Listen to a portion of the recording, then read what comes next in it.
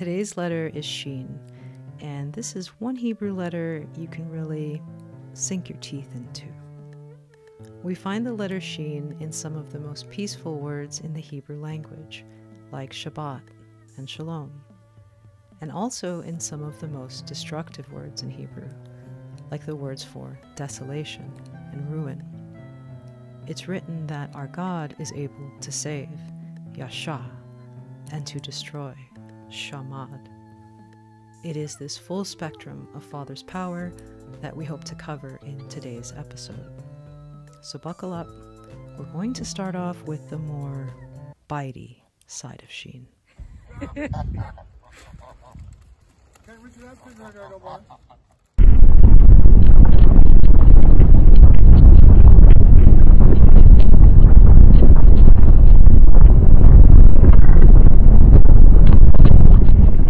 In the original Hebrew alphabet, the letter Shin was a picture of teeth, and one common meaning of the letter Shin in Hebrew words is to destroy, which makes sense if you think about what Father designed teeth to do.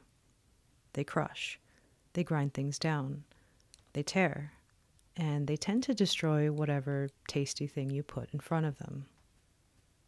These are just a few examples of Hebrew words where the letter Shin is used to represent destructive power. We find this one particular word shahat a few times in the Passover story in Exodus. When Father struck Egypt with the plague of the firstborn, he passed over the Israelites who had put the blood of a lamb onto their doors, as he had instructed. So the plague did not shahat them, it didn't destroy them, because Father didn't allow the Mashahit, the destroyer, to enter into their houses. For Father's children, he gives us mercy, salvation, and his mighty protection. But for the enemies who try to consume his children, it's written that the day of the Lord is as the Shad of El Shaddai. That is, it's as the destruction of the Almighty. Father's teeth, after all, are much bigger and much bitier than the teeth of the enemy.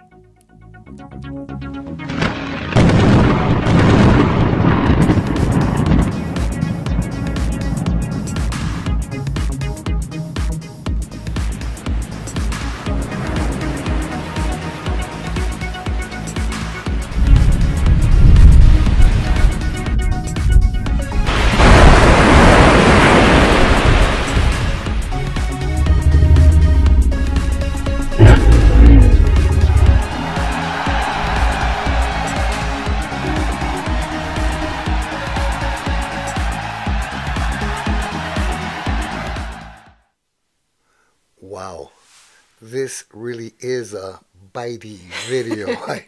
I feel like I got bit, scratched, fed to the lions.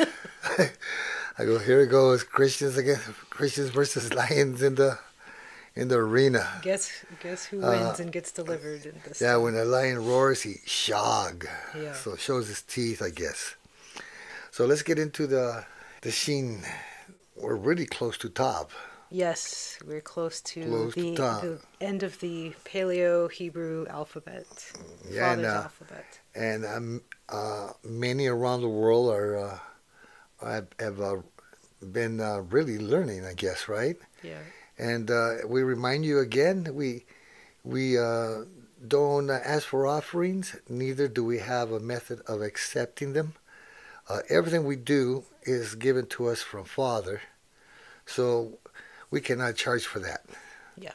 Now, as lost tribes, he's putting everyone back together, bit by bit, bone by bone, by muscle little by muscle here, a little, then the tendons, then the flesh, and then he puts life into us. So little by little, you learn you're from the 10 tribes. Now, it has to come to pass. He says he gathers them at the end of days. There are mighty people, each tribe, all the lost tribes of Israel, all of Jacob, and they march in through their own gate. Judah, who has never been lost, will march through their gate, and Zebulun will march through their gate. So we want to hear the full word of Father, and that's the word to hear, Shama. Now, Shama is a sheen and a mim. Now, again, it helps to know Hebrew because the same word, Shama, which means hear, is also the same word for Shem, the same two letters Yeah, so the root for Shama for Shama. is Shem, which Is is the name of Noah's son, and also name, the word name.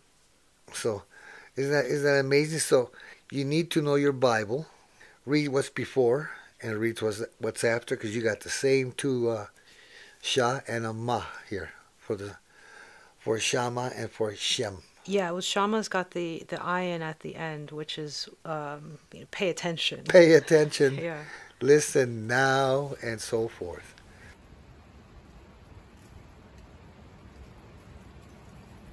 Another one we could look at is Strong's H7843, Shahat. He goes, I will shahat them. That's the teeth, the the The the, wall. the wall, and a tav. It's like a bit stopped and marked. Yeah. Yeah, that's a strong one there.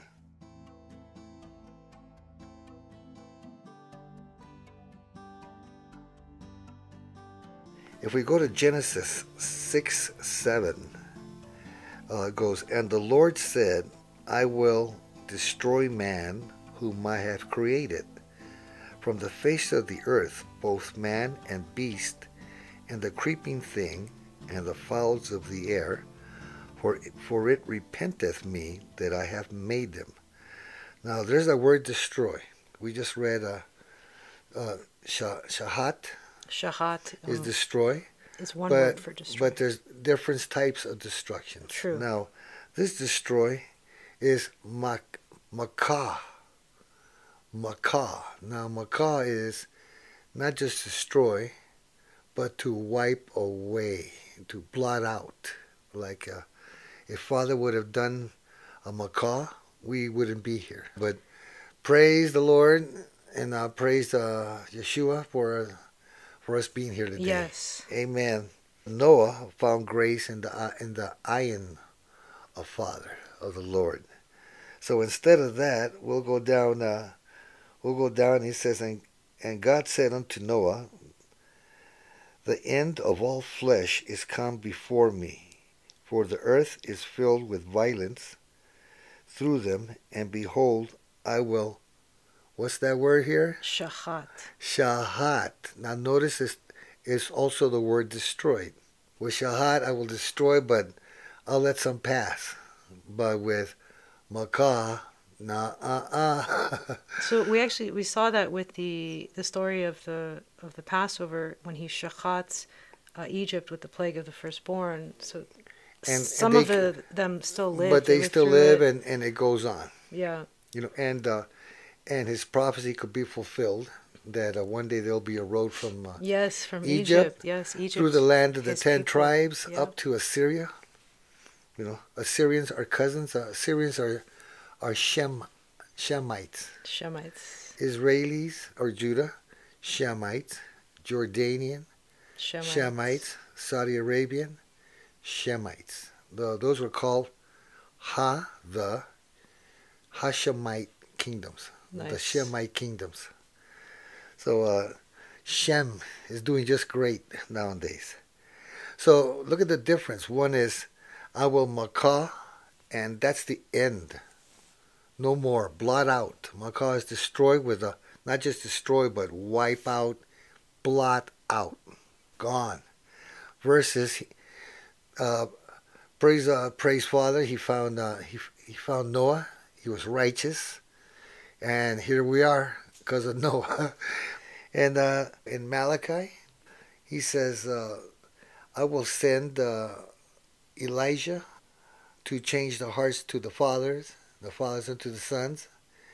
And he goes, "Least I strike the earth with a maki, which is Most likely macaw, because it's the same thing. If I strike the earth with a maki, that's it. No recovery from that one. It's also blot out and wipe out and utterly destroy. Yeah. So he sent John the Baptist, and his work enabled us to pass through, and here we are. So praise the Lord for brother John. Yes. You know, brother John did the work right. Amen. Yeah. I say brother John because he's living. He's among the living, not among the dead. Yes.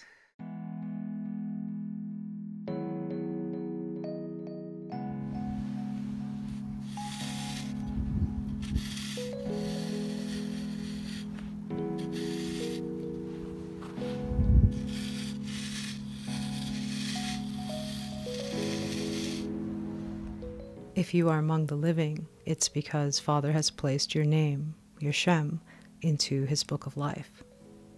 By the letters, the word Shem means to eat and to drink. Eating and drinking is what gives your body sustenance and life, and what preserves you. To have a Shem in Father's eyes is to be alive. Yeshua has us eat and drink of him as a reminder that it's not bread and water that gives us life, but that our lives were purchased by his flesh and blood. He is our true food and drink.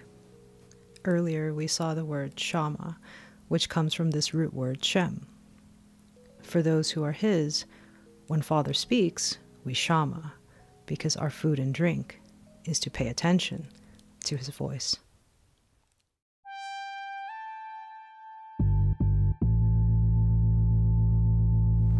Behold the Lamb of God, which taketh away the sins of the world. This is he of whom I have said, after me cometh a man which is preferred before me. A lot of people disagree on how to spell Yeshua's name, and also on how it should be pronounced. But one thing that we can all agree on is that the root word for his name is to save, Yasha. In Hebrew, it's spelled Yod, Shin, Ayin, Yasha, to save. Father sent his own powerful arm to save us, and it was through Yeshua that he made his power known to us.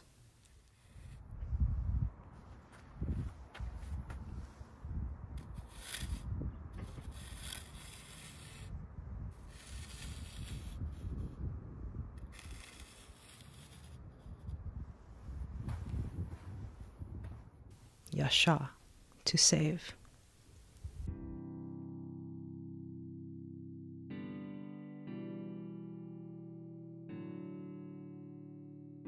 So you mentioned John the Baptist earlier and how he was sent to restore things so that Father didn't maki the Amen. earth. So the prophecy was that the Redeemer would come to those in Jacob who would shub Shub. from their pesha. Transgression. Yeah. Shub is turn from, return, Yeah, repent, to turn shub away. is the Yeah. literal meaning of shub by the letters is to face the house. So one of the meanings of the letter Shin is it just means front or to face because your teeth are right in front of your face. So we see that in a lot of words as well. So he's saying to shub, to turn from your pesha. And I personally have heard a lot of people ask over the years, what's the difference between a sin, an iniquity, and transgression? This is a good time to So, good time to do it. yeah, if you look at these words in Paleo, I'm feeling a pop quiz is coming. no, it's not it's Oh, not no? it's not a Okay. pop quiz, not at all. I'm ready. No. Okay, so if you if you look at these words in Paleo, you'll get a pretty good idea of the distinction between the three. So the sin is sometimes it's pronounced chet, sometimes chata. So it's the picture of the wall. It's basically it makes the sound of the letter chet, the wall. iniquity is avon. Avon. Some people pronounce it Avon. Avon, yeah. But it's Avon. Avon. And it's interesting that in the Bible it mentions such a thing as an unintentional sin. Not all sin is unintentional, but there is such a thing as unintentional sin.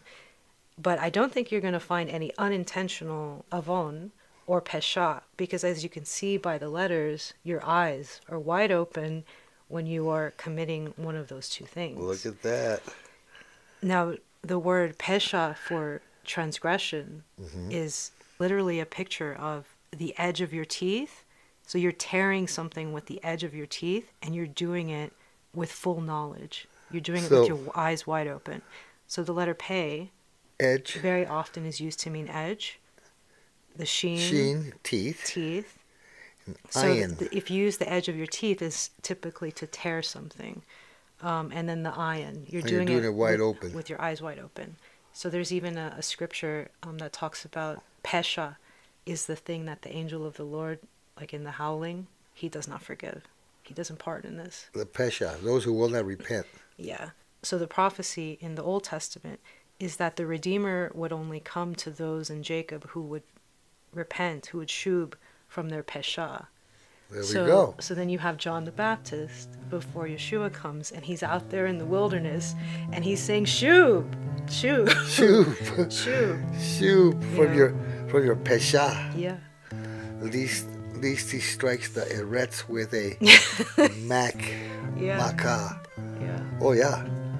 So yeah, it's like you're opening also for biting with your eyes wide open, like you're asking for it. Thankfully, for those who are his, it's written that our Father has macha our pesha. That is, he has blotted out, wiped out, and utterly destroyed any memory of our transgressions. Thank you, Father, for that destructive power. That's it for our study on the Hebrew letter Shin. Next time around, we'll take a look at the last letter in Father's alphabet, the letter Tav. See you guys.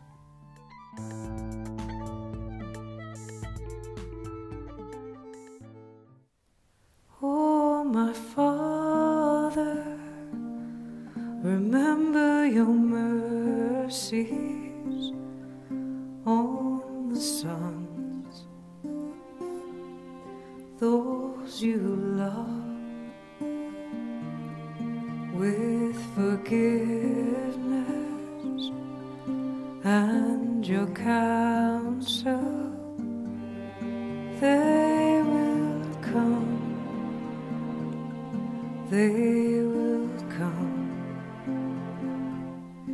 in the honor of the Most High, mighty One.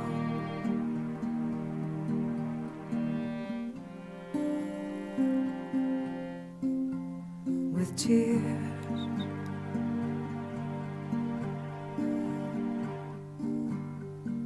guide our steps home.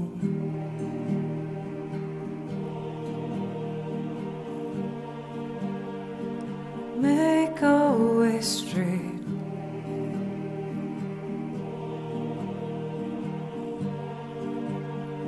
Whatever you choose,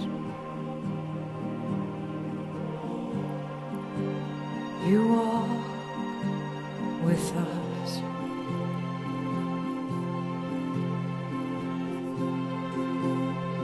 The love of the Father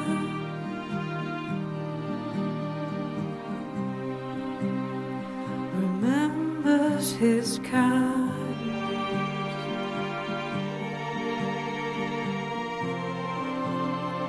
to all who he's chosen.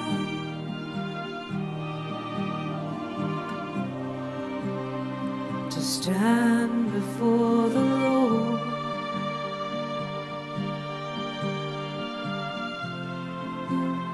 so lift up our countenance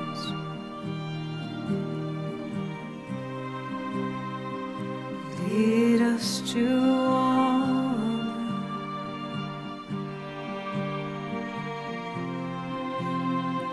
and help us be faithful.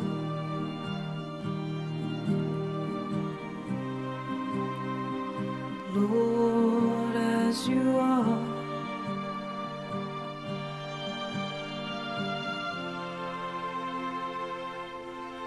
and with humility and gratefulness,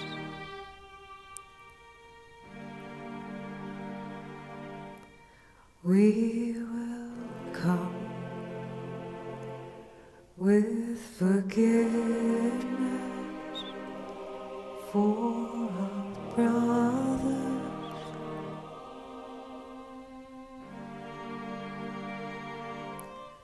We will come in the timing chosen by Father.